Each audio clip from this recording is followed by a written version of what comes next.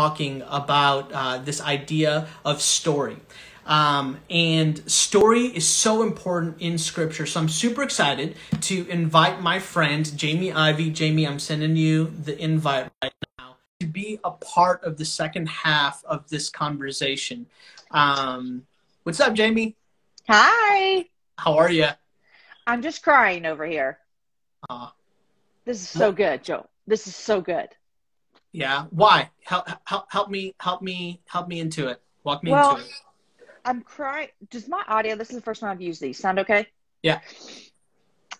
I'm crying. I'm looking here and the whole brothers thing, um, the David, the is this me? Like, is this me? Like, God, am I forgetting the people because am I not grieved over things? Is basically, I'm just sitting here like, God, I don't want that. I want to be grieved over these things. And you're doing a great job. I just want to sit and talk to you. I don't even want to be on here with you. I just want to sit and listen, actually.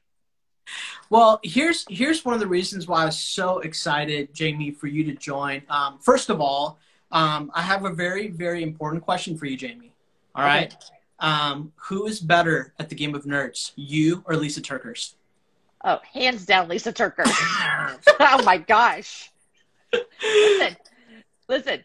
Lisa's good at a lot of things. She's really good at nerds. I just need everyone to know that.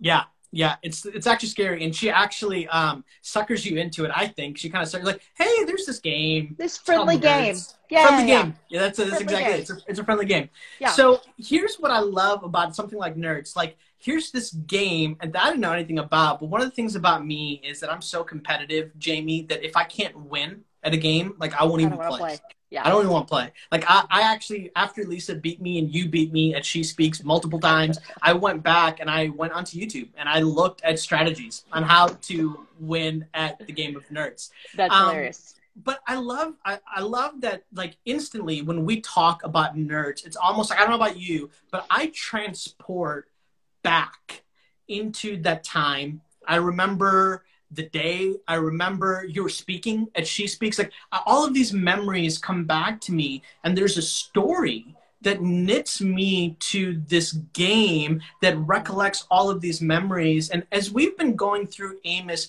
really we've been talking about justice, and we've been talking about the reality that the oppression of the poor and the powerless is not something brand new that we're experiencing today. Right. That this was present in the Old Testament. So I'm curious for you. Did you wake up one day and just say like, oh yeah, justice is an issue for me today? Has this always been part of your story? Like, help me interact with, because I follow you on Instagram. I know that this is important for you, but connect us to the story. Like, why is this important to you? I knew that we were going to talk about this, and it got me thinking, back to my early years and the things that God has done in my life. And honestly, I grew up in church. I've been in church my whole life, like just a church kid, but I didn't start following Jesus till I was 21. And I had this kind of radical transformation of turning my life around and following him. And it wasn't long after that that I took my first trip to, on a mission trip with our church. And, the thing that is hardest for me when I had this conversation, I think it might even be why it was leading me to tears, is that I think that you can grow up in America. I think you can grow up in church. I think you can grow up in a certain, like, economical class, maybe have a certain skin color. And I honestly think you could go your entire life and you would not be grieved over what's happening with poverty, with people who are lacking other things, with justice issues, with race issues. And so that's what makes me so sad, is because I look back and I think, man, it took me 25 years before I ever realized that there was another world besides the one I grew up in. And so to answer your question, I think it was just kind of like growing and maturing my faith, having people expose me to different parts of our world, different parts of my city that I live in. And then I'd say even over the past 10 years, God has done so much more to bring me in situations and to have proximity with people who are different than me. And that's what's helped me care and want to know about justice issues. I was thinking today, my mom has always served. Like, she is like always serving, always doing things. Like, for years, she served at this local halfway house, and she would go and cook all the time. But I have a very vivid memory. And it's weird because I don't know what it is about me, but I don't have a lot of memories from growing up. I think I have a bad memory. I don't know what it is. I have a very vivid memory of us being at a park, and there was a kid there. And I remember that it wasn't like a kid that I knew or hung out with. He felt like a loner a little bit. And there was a huge accident. It doesn't matter for me to go into it. But my mom is the only one that was at the park that jumped in to help him. She took him to the hospital. She did all these things. His parents were not involved in his life. So it was a kid that was very, quote unquote, different than me. And I saw my mom do that. And I'm 42, and I had to have been 8. And I have hardly any other memories when I'm little. And that sticks out to me so much. And I think about that, and I think I watched my mom time and time and time again care for the least of these in whatever way that she could. And so even though it might have taken me till I was 25 to kind of wake up to the injustices of our world, my mom was constantly doing that in her own way as I was a child growing up. And so that had a huge impact on me, even if it didn't come to fruition till I was later. Yeah, no, that's so good. I'm curious because this is something that my wife, like Britt and I, are really trying to navigate. This, we've got 3 little boys and a brand new little baby girl that's 4 months old. And I'll be honest, sometimes it's terrifying. Like, there's a certain sense of terror that I have as a dad in relationship to my kids. And so, I'm Indian. I don't know if everybody knew that. I'm Indian, just so y'all know. My wife is white, and our kids are really all the different shades, that you can get from dark to super light. They all have a great tan. So that's the good news. But I realized, like, one of the things for me is that I never knew anything other than being in diverse relationships. Like, early on, some of my earliest memories, like my group of friends, I had a friend who was Filipino, I had a friend who's Korean, I had a friend who was Black, and I had a friend who was like Latino. And I mean, we're all there. So in the summer, it was amazing, Jamie, because honestly, all of the grandmas would come, visit in the summer. So it's like, you want Filipino food? We're going to Ray's house to have pancit. Or adobo chicken. You guys want to have Indian food? Come to Joel's house. My mom's or grandma's gonna make Indian food. And you had just mentioned that proximity, that importance of proximity as a mom and as you are leading in ministry. Can you unpack for us, like, how do we even go about starting something like that? If we look around and we're like, oh, this might not look like what my reality is right now, and I want this to be authentic. Like, I don't want this to be a show. Like, what have you walked through in that time span where now you would say, yeah, this is kind of a reality for my life? Yeah, I think it's important to think through, because I want my kids to have a worldview that equals the worldview. Like, I want them to know that the privilege that they have and the life that they live is not normal in our world, in our country, in our city, fill in the blank. And as a parent, I think we always want to, like, give our kids things we didn't want to have. And there was something I struggled with when I had younger kids was I was like, I don't know if I want them to know about certain things, because then they know, and then it's hard. And we've worked through that a lot. But for us as a family, one of the things is, man, we've taken a handful of our kids as they've gotten older to visit different countries. And I know that in itself is a luxury, that I can get on an airplane with my kids and fly to Kenya and Haiti and Rwanda. Like, I get that. But because we can do that, that's something that's important to us. Every Friday I go down and clean a hand washing station in downtown Austin. And, I bring my kids with me, and I want that to become something that where they see these are real normal people. Like, when we go talk to the homeless man down there, when we're cleaning the hand washing station, it's not a weird, scary thing. It's just, this is his life that he lives, and we care for him because, like you said earlier, because of how we're all created in the image of God. And so I want to expose my kids to the real, quote unquote, real world. And the life that we live, that you live and I live, it's not real. It's not what most of the world lives like. And so whether that means from trips, from books, from movies, from conversations, I just want my kids to be exposed to that. Now, we have a kind of a different situation, is that 3 of our kids joined our family through adoption, 2 international adoption. And so there's this real reality of poverty for some of my children, because they know the country that they came from is one of the most impoverished countries in the world. And so, and what country is that? Like, walk us through that. Haiti. Yeah. So one of the poorest countries. It used to be the poorest. It still might be. I'm kind of behind on my Haiti, like, up to date things right now, since we're here and everyone's home. But it's just that, like, I want my kids, when you were talking about the banquet with Joseph and the brothers, and if we walked up on that scene and we saw the brothers, we're like, this is a beautiful picture. Like, look at this great family. But behind that, there is Joseph in the pit, scared for his life, naked and afraid. And it's like, we want, as parents, we want them to just see the banquet because that feels safe. It feels safe to just watch the banquet. Right. And it feels scary because it's like that Sarah Groves song, like, you can't undo what you've seen. Like, I can't not know what I know now. And so as a parent, I think we have to become uncomfortable with letting our kids see the pit.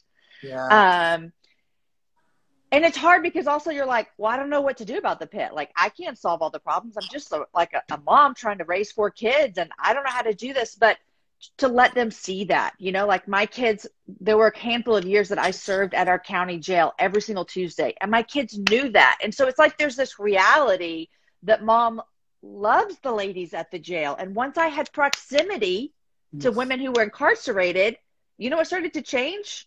My ideas about incarceration, my ideas about the justice system, my ideas about social work in our cities. And so it's entering into the pit, baby. We could say it like that. Viewing the pit and then entering into it and exposing our kids to it is hard, because then it's sad. And then you have to come to the reality of, like, well, what do we do about this? And how does God fit into this scenario? And so it's not easy, but I think it's worth it. I mean, and then because how you made the correlation to Jesus and Matthew, we're like, oh, but he has something for all of us. And so if he has something for all of us, he has something for us to realize the pit, and we get to introduce them to Matthew 26.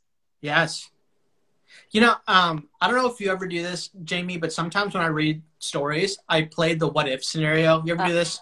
Like, what if, like, what if, because the human reality, there's this we read stories sometimes and we just read the words on the page, but there's so much more that's taking place inside of the story. These are real people. So I think of Joseph, I think he's screaming.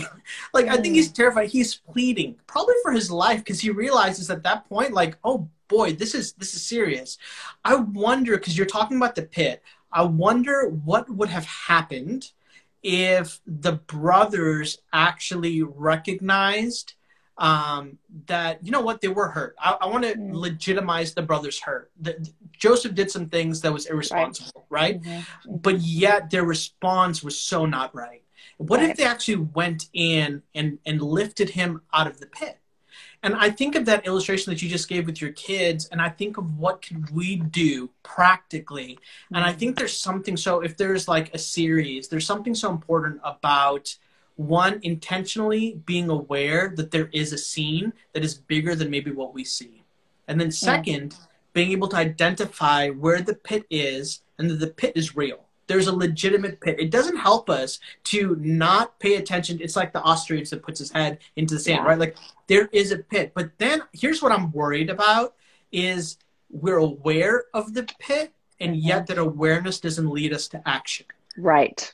And so I'm thinking with my children, what you just described, especially in the example of the incarceration and with these women, it's like, no, because I'm now aware of it, the gospel actually compels me to take part in being Jesus and acting in the way that Jesus would act to these individuals. So I'm going to participate in an activity that says, even if it's going to cost me something, I'm going to reach out my hands and I'm going to work to bring somebody out of the pit. And I think if we can actually engage our kids and have them be a part of that process, I think it could do something monumental for them.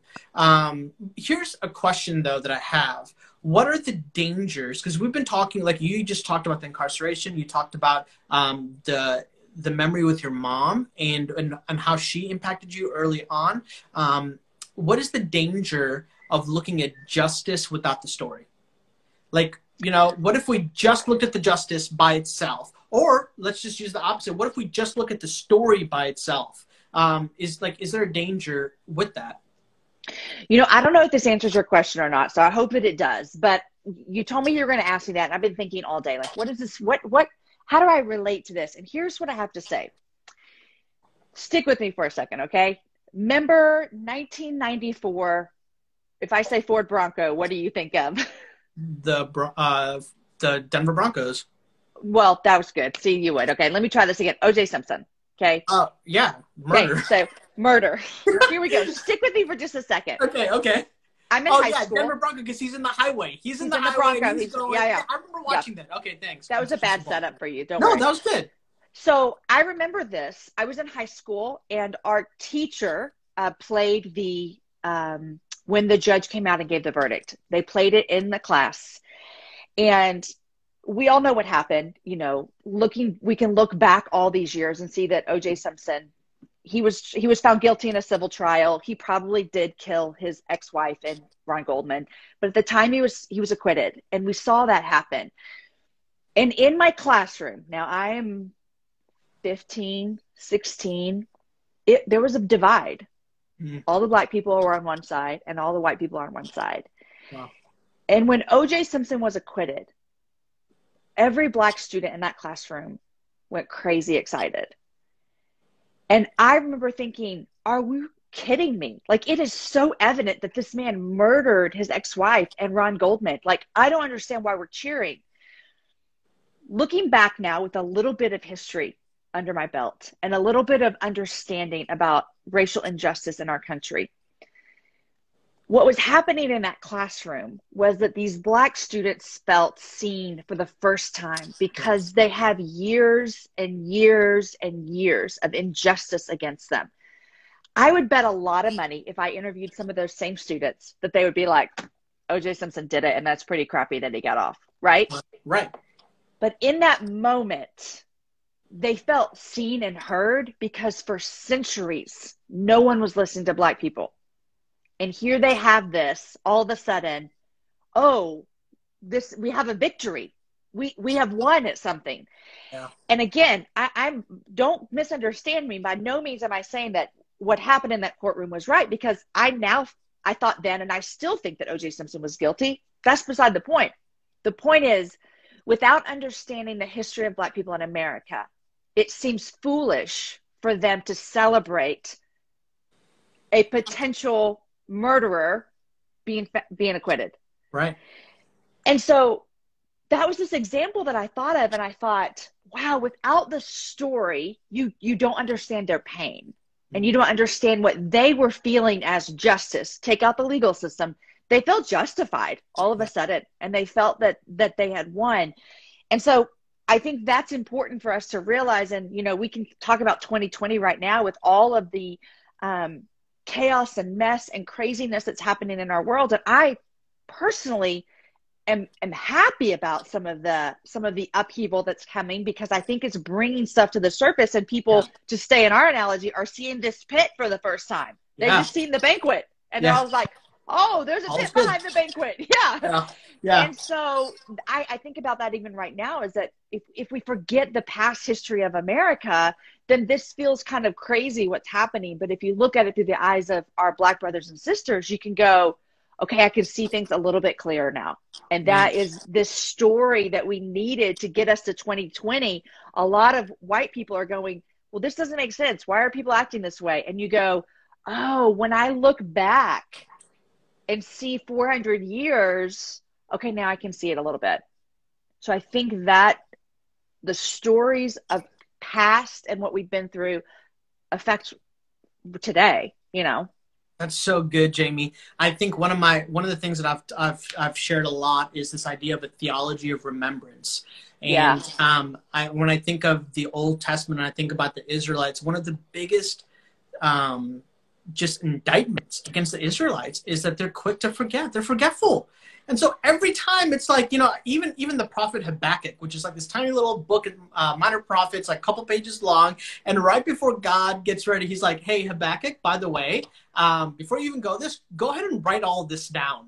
Like I think there's something funny there too, but the people are quick to forget. Yeah. And I feel like what you're talking about is if we forget our story, if we get the story of actually our brothers and sisters, it actually serves as the barrier between us and the empathy that's required in order to actually step into somebody else's story. Yeah. And when we're able to step into their story, it actually becomes our story. Yeah. And when it becomes our story, like we care, Yeah. A quick example, right when like the Black Lives Matter protests were going on and when everything was going on, I remember driving in the van with my children, my 3 boys and MJ and Britt, and we're driving and we got to an intersection. And at the intersection, there were a group of people, both black and white.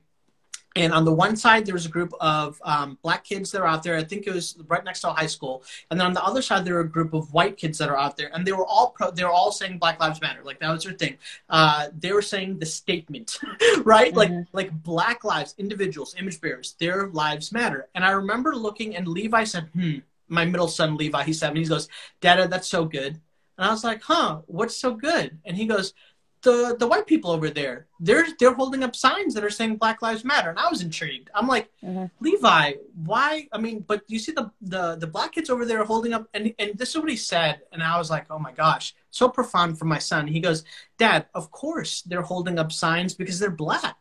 What matters even more, Dad, is that the people that don't look like them are the ones holding up the sign, because then it actually shows that their lives really matter. And I'm like weeping. I'm like, I look at my wife. I'm like, you did this. This is not me. Like I just got a theology lesson from my son, and I just thought, my goodness, like yes, this idea of entering into somebody else's story. Okay, Jamie, I listened to your Instagram live yesterday with our mutual friend Doug, and you said something that I just so appreciate. You said, is it on when do you do your Bible study with your friends? Wednesday mornings. Okay. So I have a Thursday morning Bible study that I do, but you have a Wednesday morning Bible study. I want you to just maybe introduce us to one, because a lot of people know you as Jamie Ivey, which, by the way, it's a little stressful kind of hosting the master host of podcasts. I just want you to know, a little stressful on my part. But talk to me about what is special about this Wednesday morning Bible study, and just invite us into that. We're not meeting during COVID, which is so sad. It's like what I miss the most probably. But I just started a handful of years ago saying, hey, I want to just invite women into my home, and I want to just study God's word with them for a couple reasons. A, I wanted to meet women that our kids go to school together. That was one of my number one priorities. Number 2, I wanted accountability with God's word and with, hanging out with other women. And number 3, I just wanted to see people that I do life with love God's word like I do. And so that's kind of where it came from. And let me tell you, I have a podcast and I travel and speak and I do these things. But you know what we do? We do other people's Bible studies. Like we buy the books from, Lifeway or Amazon. We put in the DVDs because it's just chill. It's really chill and relaxed. And it's not this like open up, not bring like your study Bible and bring Joel and the theology. And the reason I love that is because women really, really, really want to not feel alone. We do. We want to know that we're not alone. And when you're talking about our stories, it's where I just keep thinking, yes, because when I'm open with part of my story or with what I'm struggling with right now, so many women will go, oh, I see myself in her story. Like I relate to that. And that's what I've seen in this Bible study is like one person will say something and then someone else will go like, me too. And that's that whole like, me too. I see this. And one thing you said earlier, and I wanted to say something there, but I'm going to do it now since you're letting me talk. You said, oh gosh, what did you say? Oh, you said like, oh gosh, Joel, you said something like, if we don't remember like where we've come from or our stories. Okay, I forget what you said. Look, I'm rambling now. Here's what it made me think of. It made me think of this, is that when we see our stories through the lens of the gospel, it changes everything. Because when I remember, if I look back and remember, what happened to my life in 1999 when I started following Jesus. But if I even go even further back and remember like just the gospel that Jesus came, lived a perfect life, died the death I deserved, rose again. Like if I remember that, then as I go forward and walk through whatever it might be, I have to keep looking back to that. Like I have to keep remembering that, because if I forget that, then everything I go through, it does seem pointless. And it does seem like there's no hope when I see the pit, or when I'm parenting children, or when I screw up the same sin struggle again. And so that whole like looking back at just even our salvation, looking back at Jesus, I think that when we remember that story, like it has to affect all of our stories. And as people who've grown up, I grew up in the church, my husband's a pastor, like it's just church all the time. Yeah. I think it can be easy for people like even you and I, or people who are in the church, to forget that. Yeah. And that changes everything. Yeah, that's so good. So, you know, we've been in Amos, and it's been pretty amazing, Jamie, just watching how there's been almost like this community, a very organic community. I really thought that when we started the study, it was going to be like me and my 5 friends. You know, I had no idea. But one of the things that I've seen is the desperation to be able to do Bible study in community. And this idea of being able to study together. But then also, Jamie, there's a bit of a stress when it comes to Bible study, because you just mentioned it's like, this is a big old massive book here, and I don't maybe know all the Hebrew. Like, there's a stress there. And yet, like what you had said and what we've seen in Amos is, I just wonder what would have happened if those that were rich in Amos had the opportunity or had a desire to be in relationship with all kinds of people, not just their own types of people. And so I know that you have an incredible study that you did, and it's all around story. And so I know we're almost done here with our study in like 3 weeks. It's crazy. I can't believe it. We're going to be done. And people are already hitting me up like, hey, do you have another study that you would recommend? Like, what would you do? And I'm excited that you're here, because I think if I'm going to point somebody somewhere, it has to be somewhere that takes God's word seriously, but also this idea of story is so important. So could you just let us know how you set up, like, it's so cool how you set up your Story Matters, and how people can just kind of flow right into that?